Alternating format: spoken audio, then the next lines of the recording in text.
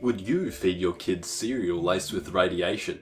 The same radioactive element which was involved in the bizarre death of Alexander Litvinenko after meeting with two former KGB agents. Polonium with the atomic number 84 was discovered by Marie Curie, the twice Nobel Prize-winning Polish scientist that named the element after her home country. Unfortunately for Marie, she ultimately died a slow and painful death from exposure to radioactive materials, including polonium, which she often transferred in her hip pocket. At that point in history, the destructiveness of radiation on the human body wasn't known. In 1947, Kix cereal ran a promotional offering along with their cereal of the Kix Atomic Bomb Ring. This ring actually contained a small quantity of polonium in its chamber.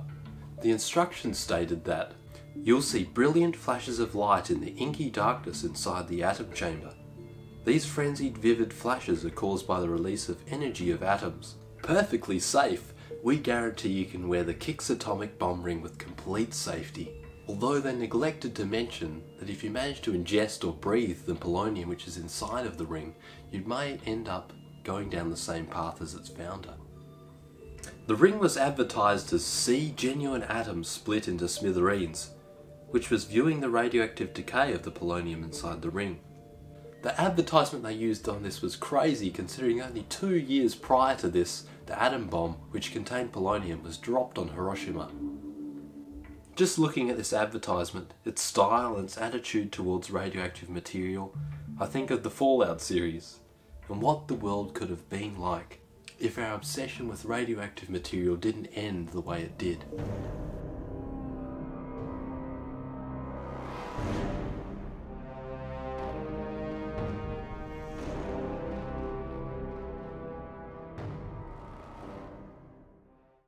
So how the polonium ring worked was once the red cap was taken off, the ring contained a spinthariscope. A spinthariscope is a device for observing individual nuclear disintegrations of a decaying element. When alpha radiation is released through the decay of polonium, the alpha particles strike a zinc sulfide screen, creating a small blip of light which you can see through the tiny plastic screen on the ring.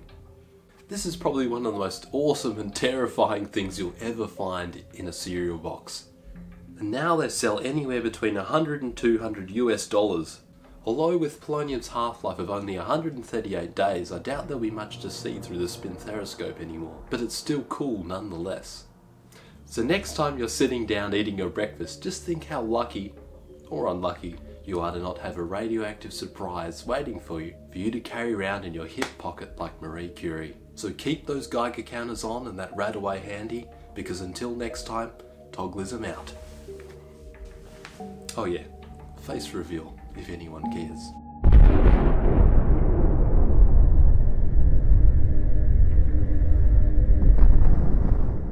Hey there, thanks for watching my video. I'm going to be creating some more higher production quality stuff. So stick around and leave the thumbs up if you enjoyed this different style of video. Catch you later.